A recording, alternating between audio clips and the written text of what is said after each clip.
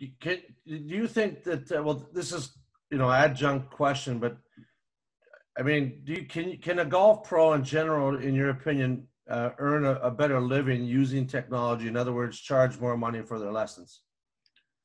Oh, no, no question. And I think you're going to, I think if you're teaching golf, you need to have the tools to get you the best results.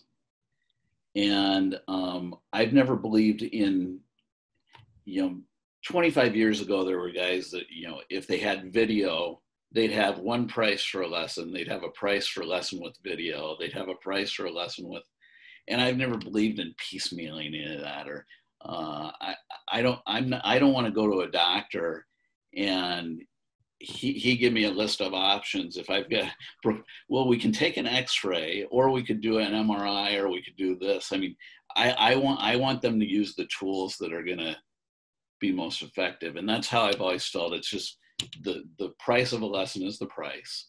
And hopefully I'm charging a fair price, but I'm going to use every tool in my toolbox that I need to get the results that you're looking for.